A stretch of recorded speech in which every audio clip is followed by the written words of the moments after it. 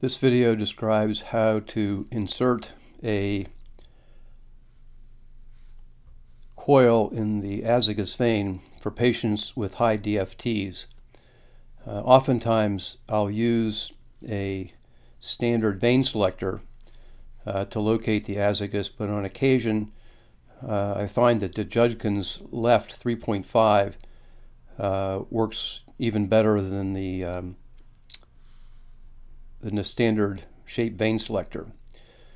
So to do this, first position the patient in the LAO, and you're going to be looking for the azygous vein at the very beginning of the superior vena cava.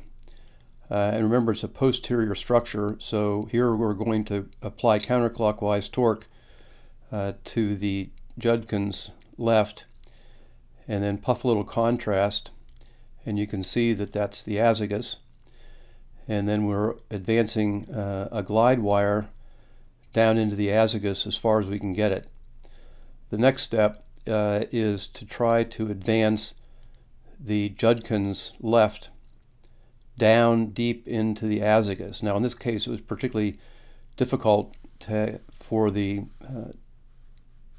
Judkins to make the curve, and so we ended up using an extra stiff Amplatz wire, and eventually we're able to force the Judkins left down into the azygous. Now when you can cannulate the azygous with one of the vein selectors, the vein selectors are much softer and they're easier to advance into the azygous. But in this case I wasn't able to engage the azygous with the standard vein selector.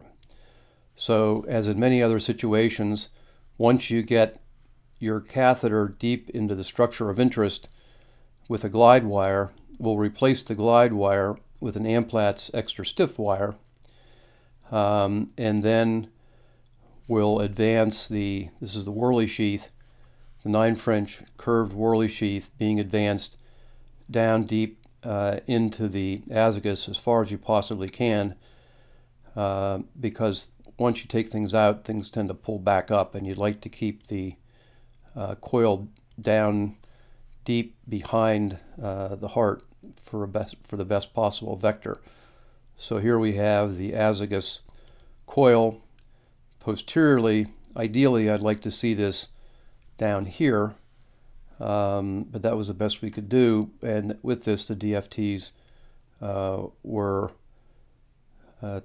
around 20 joules as I remember. So that's how you can use the JL 3.5 to locate and advance down into the azygous for high DFTs. Hope you find this helpful.